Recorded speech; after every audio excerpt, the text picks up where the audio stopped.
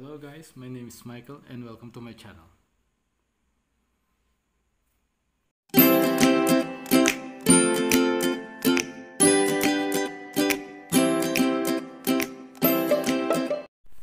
For my very first video, ituturo ko sa inyo ang basic function ng paggamit ng tester or multimeter.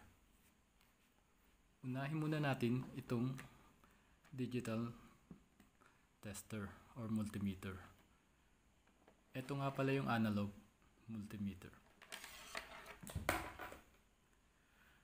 First off, this is a fluke multimeter. Ito yung gamit ko sa halos lahat ng barko kong nasakyan. Bumili lang ako ng pansarili dahil one time walang maayos na tester na sa nasakyan kong barko. So dala ko to bawat sampa ko. Kapag may multimeter naman maayos, ay iniiwan ko lang to sa kabina ko. Ginagamit ko lang for emergency. So umpisa natin sa voltage meter ng yung tester. Itapat nyo lang yung dial sa B na may small wave sign sa taas. Sa screen naman makikita nyo na mayroon siyang BAC. Ibig sabihin yan, alternating current voltage. So bali ito yung ginagamit natin pang measure sa mga saksakan sa loob ng bahay natin kung may power o wala. Bago tayo nga pala magsimula, kailangan nasa tamang saksakan yung mga test leads natin. So yung black nakalagay siya lagi sa common. Saka yung red naman, yan makikita natin meron siyang B sign for voltage. So color coding naman siya. Hindi niya naman siya maipagbabaliktad. So for testing, ito may power siya. Ingatan nyo lang na magdikit, habang nakasaksak na siya, magdidikit yung LED nyo dahil short circuit ang mangyayari. So ayan, naka-measure tayo ng 233 voltage AC.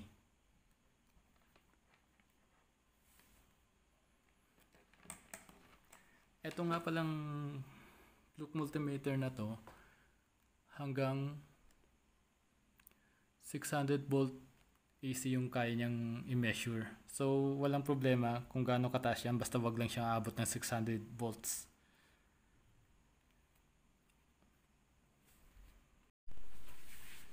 Next is measurement ng direct current voltage. So siya naman yung B na merong line sa broken line sa taas niya. Sa screen makikita nyo na yung BDC, stands for direct current voltage. So ito yung ginagamit natin pang measure ng mga batteries. So ito makikita nyo nakalagay siya 1.5 volts. So i-measure natin siya.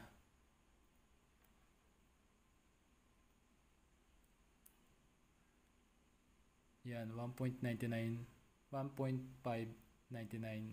volts kasi bago pa tong battery.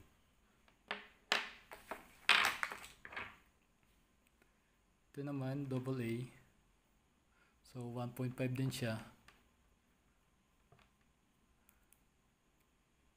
Makukuha natin ay yan, negative 1.659. so parehas din, kaya lang ang nangyari, kaya natin siya nakakuha ng negative is baliktad yung pagkakalagay natin ng test leads. So okay lang naman yun, walang problema. Babaliktarin lang natin siya. Yan. So positive na siya ngayon, wala na yung negative na sign niya. So ginagamit din kasi ito para makita natin kung saan yung positive or negative ng battery, which makita naman dito positive side niya. Pero okay pa rin na kasi yung ibang mga battery hindi naman natin kaagad makikita, basta makikita kung kung positive or negative yung side niya. So pwede natin gamitin itong tester para malaman kung saan yung positive or negative. So yan, this is a 9 volt battery. negative 9.55. So ibig sabihin bago siya, saka mali yung baliktad yung pagkakalagay ko sa test lead. So babalik rin natin. So this is the negative side, saka positive side. So pag nilagay natin siya sa tamang side, ang mangyayari, yan, mawawala lang yung negative sign. So ito naman, nakalagay niya 1.5 volts, katulad din nung kanina. Kaya lang,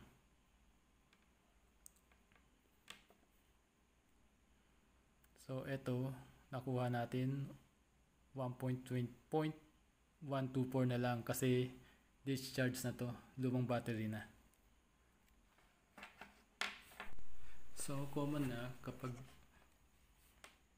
saksakan or sockets yung binameasure natin, alternating current voltage yung ginagamit natin na pang measure. Yan, 235 volts. Tapos kapag DC na, kapag battery naman, automatic na ang ginagamit natin is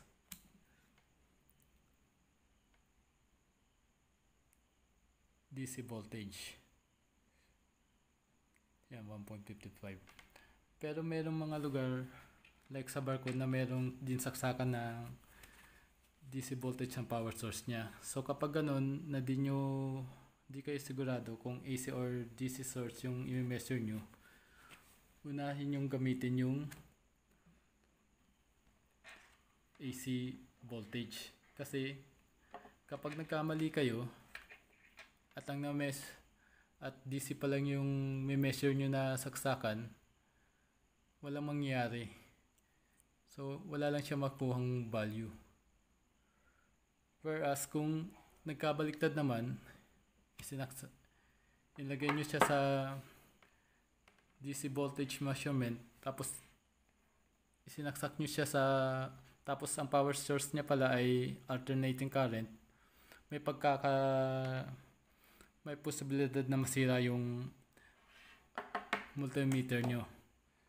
So next naman sa dial natin ay yung may symbol na millivolt for AC, tapos pag pinindot natin siya, millivolt for DC.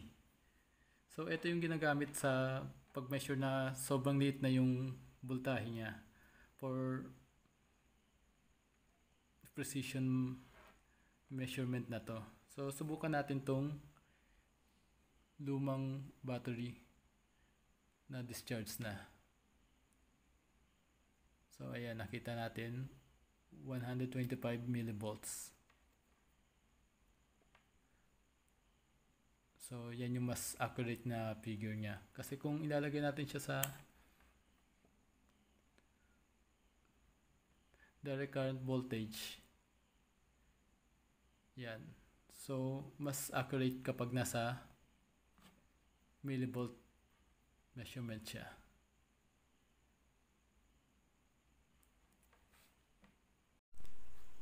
Next naman natin ay yung resistance measurement.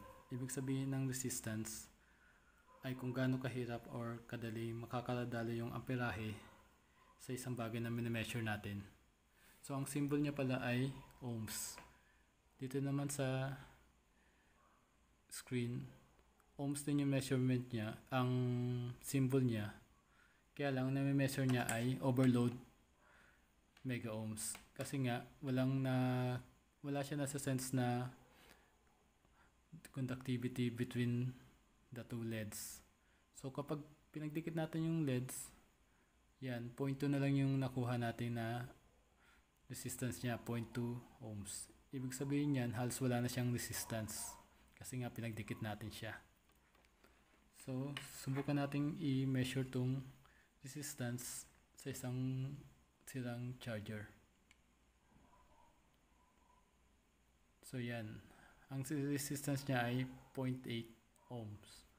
Tapos itong isa naman, itong isang resistor naman, 98.5 kilo ohms. So mataas yung resistance niya. So ginagamit ditong resistance para malaman kung putol, kung ayos ba or putol na yung isang wire. So i-measure natin tong wire na to sa dulo-dulo niya. So yan, overload mega ohms. Ibig sabihin yan, may problema na yung pinakadulong side niya, connection. Sa gitna naman, testingin din natin yung gitna. Ang nakuha naman natin ay 0.6. Yan, ibig sabihin may connection pa yung between two ends ng wire na to. Yung sa gitna niya, ayos pa yung wire niya inside. Tapos yung sa dulo naman, pinakalabas niya, yan, nakuha natin ay 0.8. So katulad din nasa gitna, okay pa rin yung linya niya sa loob. So kung mapapansin natin, okay pa yung cable or wire sa labas. Pero kapag mineasure natin, yung dulo niya, wala na tayong makuha. Ibig sabihin yan, putol na yung linya sa loob. So next naman natin ay yung conductivity.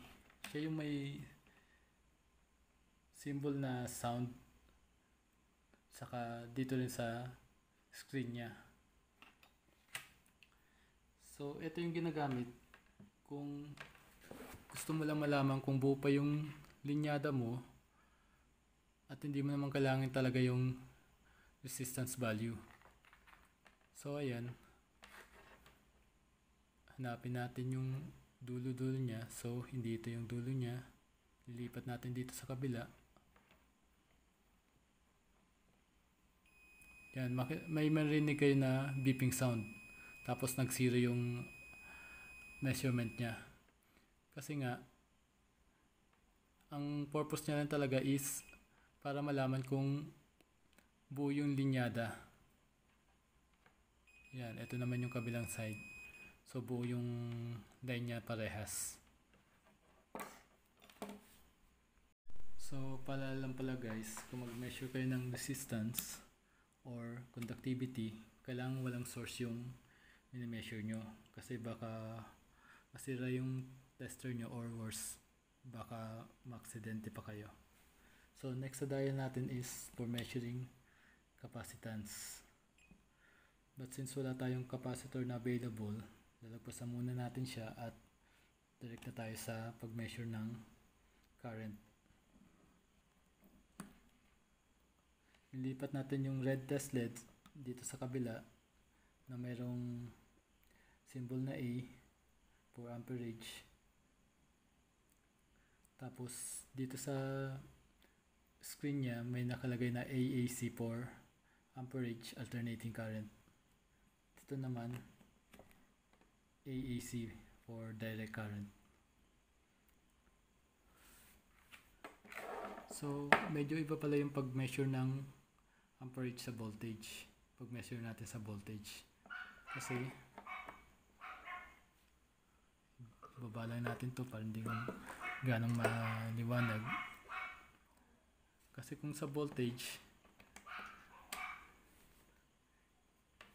direct lang natin isasaksak sa source para ma-measure siya. O kaya naman dito sa current naman, kailangan yung tester nakasama siya sa circuit natin. So ganito gagawin natin para ma-measure natin yung amperage nitong mobilya natin.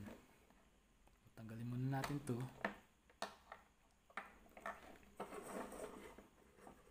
Magtangkal tayo ng isang wire.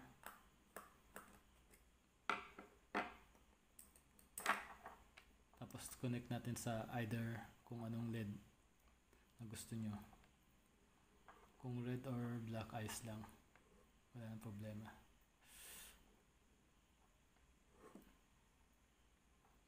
Yan. Lagay natin to sa AC kasi AC yung measure natin. Tapos saksak na natin tong source nya. Tapos to complete the circuit, ikakabit natin to sa dito. Yan. Ang measure nya ay 0.041 amperes. So mababa lang siya kasi nga mababa naman talaga yung wattage ng bumbilya na ginamit natin. So 6 watts lang siya. So mababa din yung amperage niya. So guys, thank you for watching, and please hit like and subscribe kung gusto nyong makakita pa ng mga videos na katulad nito. So ang magiging main topic ko sa mga videos na mga darating ay tungkol sa buhay sa barko, especially ng pagiging electrician sa barko. Pero inuna ko muna tong paggamit ng multitester dahil napaka-importante nito sa aming mga electrician sa barko. So next na video ko ay ang paggamit naman ng multitester na analog. Ito, gagawa naman ako ng video na kung paano gamitin tong analog na tester kasi medyo malayo yung paggamit niya dito sa fluke multimeter na madaling gamitin. Saka naglagay din ako ng link para sa paggamit ng analog multimeter kung sakaling yun ang gusto nyong mapanood sa next na video natin. Naglagay din ako ng link para sa paggamit ng analog na multimeter kung sakaling gusto nyong mapanood to. So salamat ulit guys, and have a good day.